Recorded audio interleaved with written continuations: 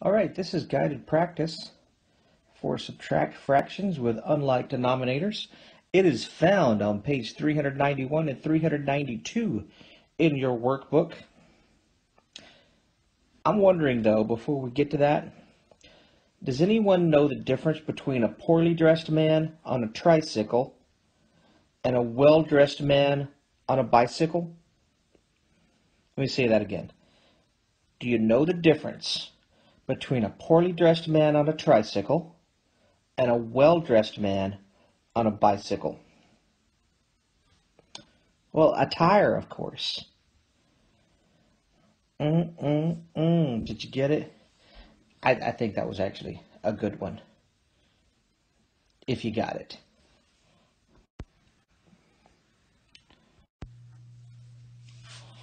All right, moving along from that. Do you understand reasoning? Oh, you know what? Once again, I need to tell you to get notebook paper. They give us some space on this, but we're going to do a lot of work. It's not going to be hard work, but it's going to be a lot of it. So go ahead and get some paper, and then we will move along. So in the example on page 390, is it possible to use a common denominator greater than 12 and get the correct answer? Why or why not? Well, when they used, let's look at that problem. You got 2/3 here and 1/4 here, right? So they used 1/4, 2/3, and they used 12, right? And they got 8/12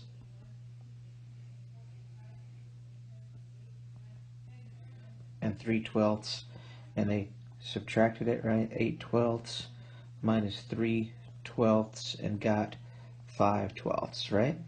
That's what they got. Okay, so it wants to know, can they do another common denominator? Well, here's where that trick comes in. It's not really a trick, it's just a way of doing math. Here's how it comes in. So let's look at 3 and 4. And let's look at the multiples. So we got 3, 6, 9, 12, and then we got 4, 8, 12, right? And we found that that was the common denominator. Well, if we go on, we get 16, 20, 24, and we have 15, 18, 21, 24. They have another number in common, and that's 24. So if we take 24 instead of 12, so let's take 24 instead of 12. Let's erase this. So we've got 1/4 and 2/3. And this time we're doing 24.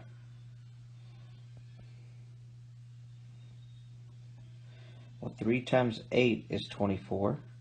So 2 times 8 is 16. 4 times 6 is 24.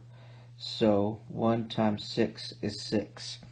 So now we've got 16 24ths minus 6 24ths. And we're going to get 10 24ths. We're going to get 10 24ths. All right? And I want you to look at what 5/12, oh, we didn't have it. Let me put that down. We got the 5/12 and 10 24ths have in common. All right, what 5/12 and 10 24ths have in common, check it out.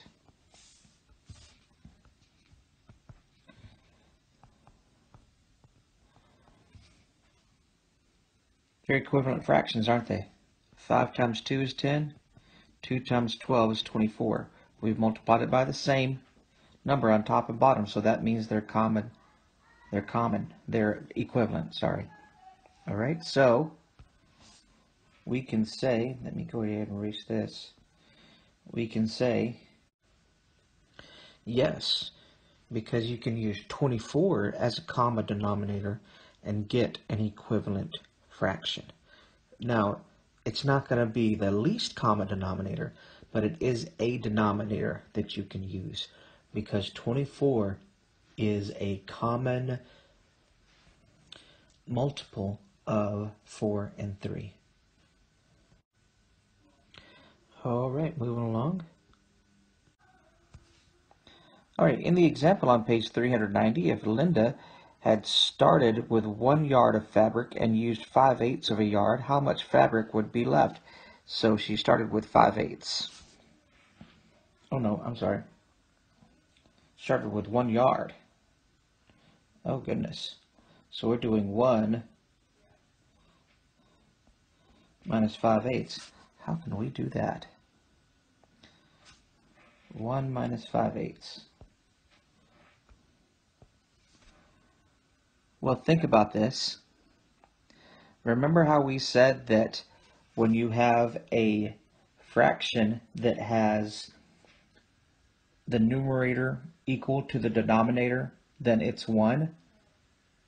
Well, I want you to think about this then. Let's make 1.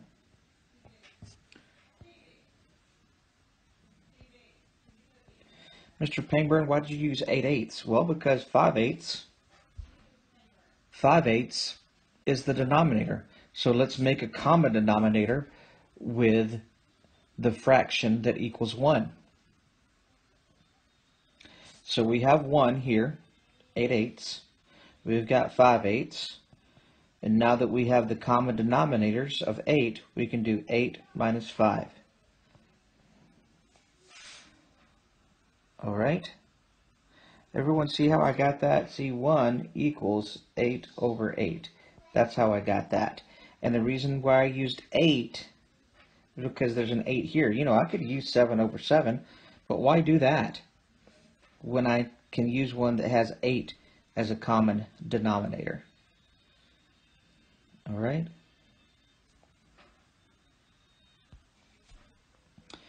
All right. For 3 through 6, find each difference. Well, on number 3, it already gives us our common denominator here. And so we can just do 12 minus 7, and 12 minus 7 is 5 over 21. And then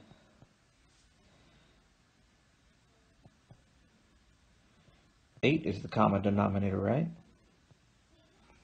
Because 4 times 2 is 8. So 4 times 2 is 8. So 1 times 2 is 2. Everyone see that? 4 times 2, 1 times 2.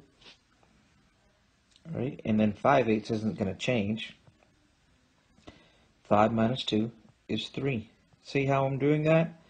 I'm making common denominators. And then when I get the common denominators of 8 and 8, I minus or subtract 2 from 5. 5 minus 2, 3/8. Remember, when we're subtracting or adding, we leave that bottom number by itself because it wants to know how many 8s.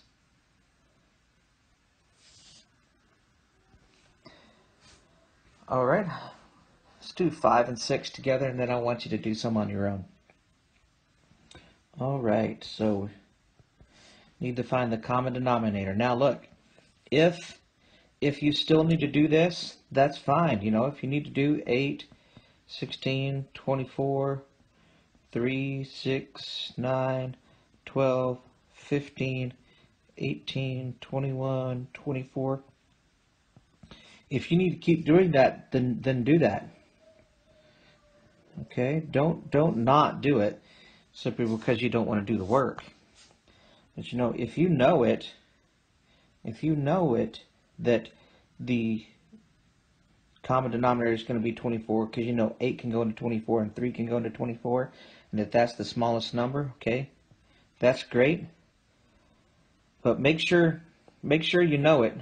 Make sure you can do that work, okay? You need to know that even if it's not the least common denominator, you need to be able to know that 8 can go into 24 and 3 can go into 24. It needs to be a correct denominator. Alrighty, so 8 times 3 is 24. So 3 times 7 is 21. 3 times 8 is 24, so 1 times 8 is 8. And again, if you need to write those down like this, that's fine as well, so you know what number you're multiplying. Alright, so we do 21 minus 8, and 21 minus 8 is 13 24ths. Alright, let me erase this so I have room to solve my problem over here. So it's already got our common denominator of 30. See, common denominator of 30. So now we just need to do 24 minus 5. And 24 minus 5 is 19. And we keep the bottom number. You always keep the bottom number. So first, find the common denominator. Okay, rename the fractions. And then subtract the top numbers. Okay, so I want you to solve 7 and 8, and then we'll come back and go over them. Alright, so 4 times 2 is 8, so 1 times 2 is 2, and that's going to stay the same. 2 minus 1 is 1, keep the bottom number. 3 times 2 is 6, so 2 times 2 is 4. 2 times 3 is 6, so 1 times 3 is 3, and now we've got 1/6. 1/6. Oh, my picture doesn't have the other box there, so I had to do that. All right. I want to do 2 more with you, and then I want you to do 2 more by yourself, and then we'll go over them. Alright, so I'm finding the common denominator, right? Well, 3 times 3 is 9. See how I reasoned that? 3 times 3 is 9. Got those denominators there. 9 times 1 is 9, so 5 times 1 is 5. 3 times 3 is 9, so 2 times 3 is 6. And 6 minus 5 is 1. So 2/3 minus 5/9 is 1/9. All right. 5, 10, 15, 20 can go into, or is a multiple of both of them. 4 times 5 is 20, so 1 times 5 is 5. 5 times 4 is 20, so 4 times 4 is 16. And 16 minus 5 is 11/20. See, you're finding the common denominators. You're renaming these fractions. 4/5 and 16/20 are equivalent fractions. You're renaming them. 1/4 and 5/20 are equivalent fractions after you rename them. 16 minus 5, 11. So you're seeing it's not really hard work. In other words, the hard work, is not where you do 4 times 5 or 5 times 4 or 4 times 4 or 1 times 5. So it's easy. It's just not simple, because there is a process that you have to go through when solving these. All right. Let's go ahead and stop here for the day. We will start on 11 and 12 tomorrow. All right, so stop here, and then we'll start on 11 and 12 tomorrow. This is day 2 of subtract fractions with unlike denominators. It is still found on pages 391 and 392 in your workbook. What did the nut say when it was chasing the other nut? Yeah, one nut was chasing another nut. What did he say? I'm a cashew. I'm a catch you. I'm a cash you. Cashew. It's a nut. It's a nut. It's a nut. We're just going to move along. We're just going to move along. Go ahead and solve 11 and 12 on your own. Remember, you're finding the common denominator, renaming the fractions, and then subtracting. So go ahead and pause, solve 11 and 12, and then we will go over them. All right, so I know that 2 and 12 have the common multiple of 12, because 2 times 6 is 12. So 2 times 6 is 12, so 3 times 6 is 18. I always get confused when it does this, when it has an improper fraction. So I'm like, oh, wait a second, the top number is bigger than the bottom one. Well, yes, it is. I get thrown off by that. I don't know if you do, but I do. Okay, so 18 minus 7, you got 11 twelfths. 11 twelfths. All right, 2 and 7 have the common denominator of 14. So 2 times 7 is 14, 1 times 7 is 7, 7 times 2 is 14, 6 times 2 is 12, and 12 minus 7 is 5, so 5/14. All right, 13 and 14, go ahead and solve those two, and then we'll go over it. All right, so I know that 10 is going to be my common denominator.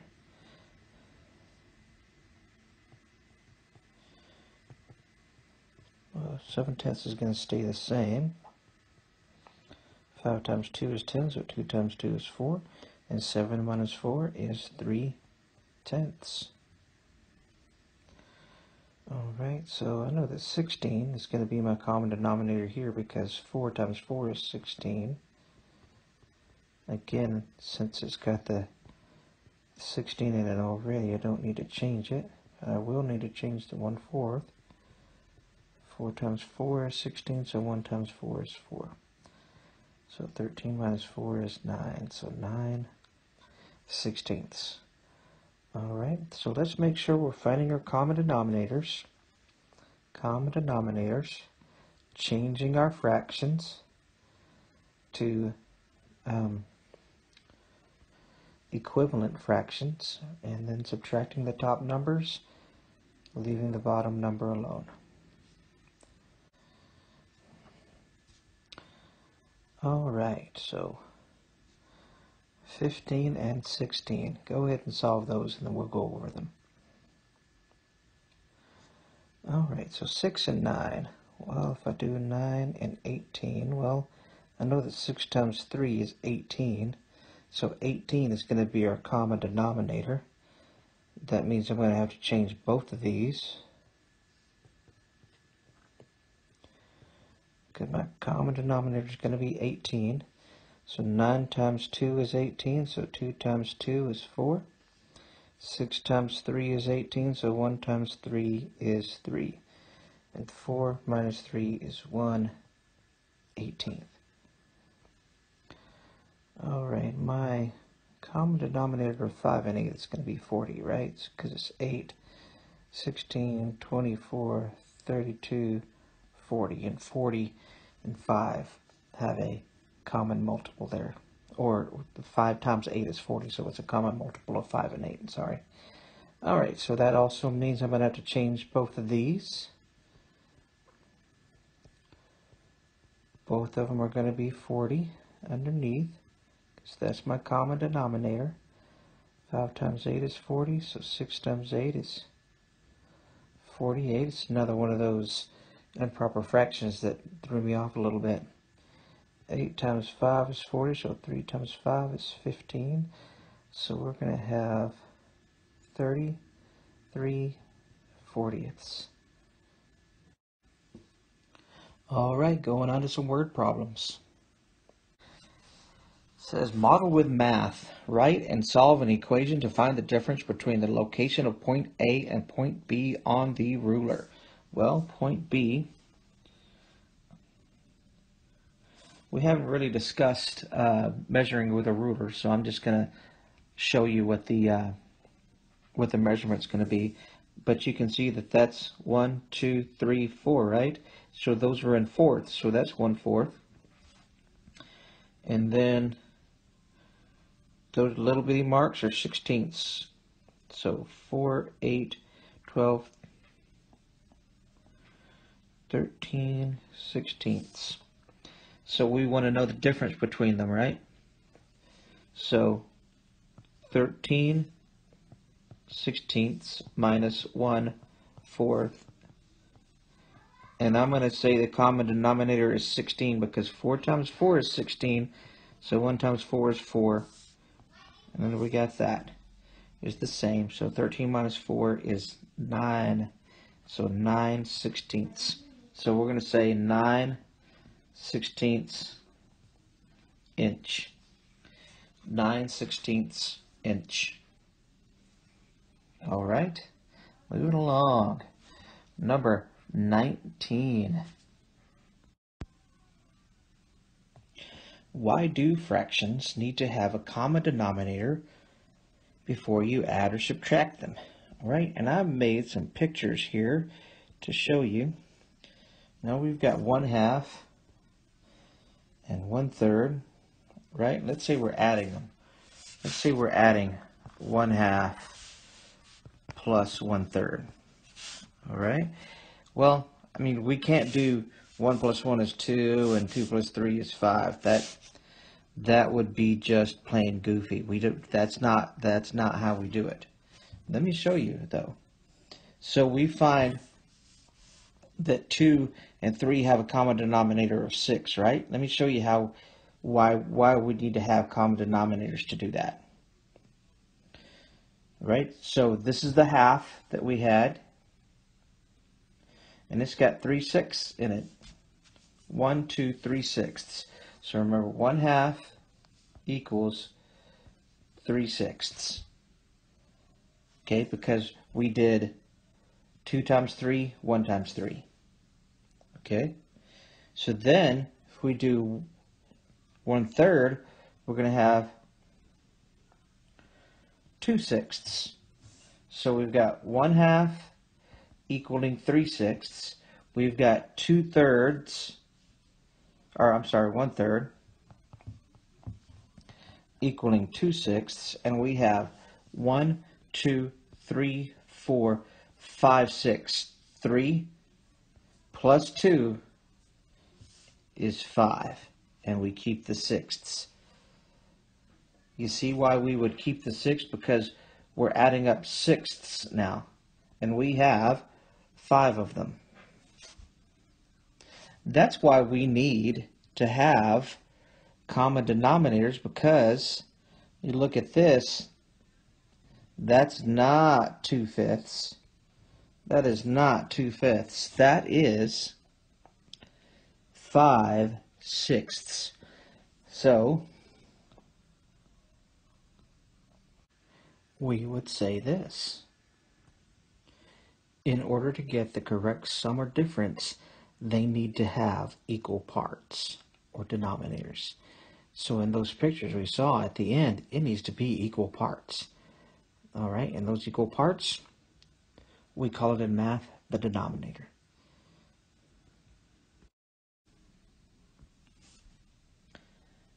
All right, so we're going to go down to number 22 and 23. Number 22 I'm going to do with you, and then number 23 I want you to do on your own, and we'll go over it. So it says, choose the correct numbers from the box below to complete the subtraction sentence that follows. So 2 of these numbers are going to go in here and make this correct. Well, the first thing I'm going to do is have all of them have a common denominator of 30. Now you think, wait, 7 doesn't go into 30. That's right, because I'm not going to mess with that. I just think that that's because that is so different than the other ones. I'm not going to mess with that one, and I'm just going to see if the other ones will work. And if the other ones won't work, well, then I'll have to look at that one. But for now, because it's so different than the other numbers, I'm going to try 30 and see if it works. So, all right, so 30. 10 times 3 is 30, so 9 times 3 is 27. All right, and then we got 3 times 10 is 30, so 2 times 15, or 2 times 10 is 20. So we get this one and this one, and we've got the other 30ths already. Oh, and then we need to make 1/30, 1/3 30ths. So we got 30. All right, and then 10 times 3 is 30, so 1 times 10 is 10, so 10/30ths. So something minus 10/30ths is something else. So let's see this. Which one can we get? Well, look here. Look here. We're just looking at the top numbers. We just need to look at the top numbers because all the bottom numbers are thirds. Look at 27 and 17. 27 minus 17 is 10, right? Right? So if we did 27 minus 10, it would be 17. See, I said 27 minus 17 is 10. There's my 10 right there, but 27 minus 10 is also 17. Fact, family. All right. So basically, you're going to be doing the same thing on 23. Make all of these a common denominator and see what minus what is going to be 7. So go ahead and do that, and then we'll go over it. All right, so we got 11/12. 1/6 is going to be 2/12. 1/4 is going to be 3/12. 1/2 is going to be 6/12. And 3/4 is going to be 9/12. So something minus something is 7. Well, I got it right here. Look, 9 minus 2. And what is 9? 9/12 is 3/4, so 3/4. And then 2/12 was 1/6. So 3/4 minus 1/6 is 7/12. All right, this was a bit of a long one, but we got through it, and hopefully now you are well versed in subtracting fractions with unlike denominators. Have a good day.